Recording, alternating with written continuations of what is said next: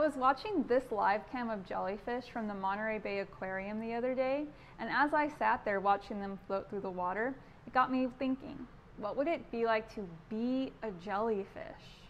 Well, Halloween seems like the perfect opportunity to indulge in your imagination, and I may not be a big trick-or-treater, but I do still love dressing up.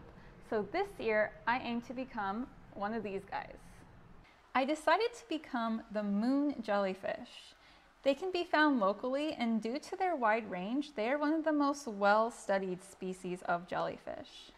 First, I picked a see-through bubble-shaped umbrella. This will help me create the recognizable bell of the jellyfish while still having a transparent look. In real life, the bell of the moon jelly is only about 16 inches.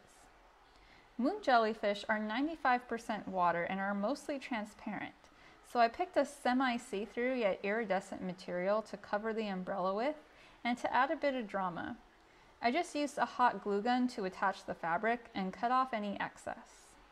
To recreate the vein-like effect on the bell, I used glitter glue to add some dimension. Moon jellies don't have very long tentacles. However, for my costume, I'm keeping them relatively long so that people recognize that my costume is a jellyfish. I am going to be using a transparent yet glittery rope for the tentacles. Moon jelly tentacles are used to pass food like plankton inwards towards the bell. I also attached the tentacles with a hot glue gun. Moon jellies can be identified by a distinctive horseshoe-shaped pattern on their bell. While this pattern might not light up naturally, I do want people to see this detail on Halloween night, so I'm using light up string to help create the pattern.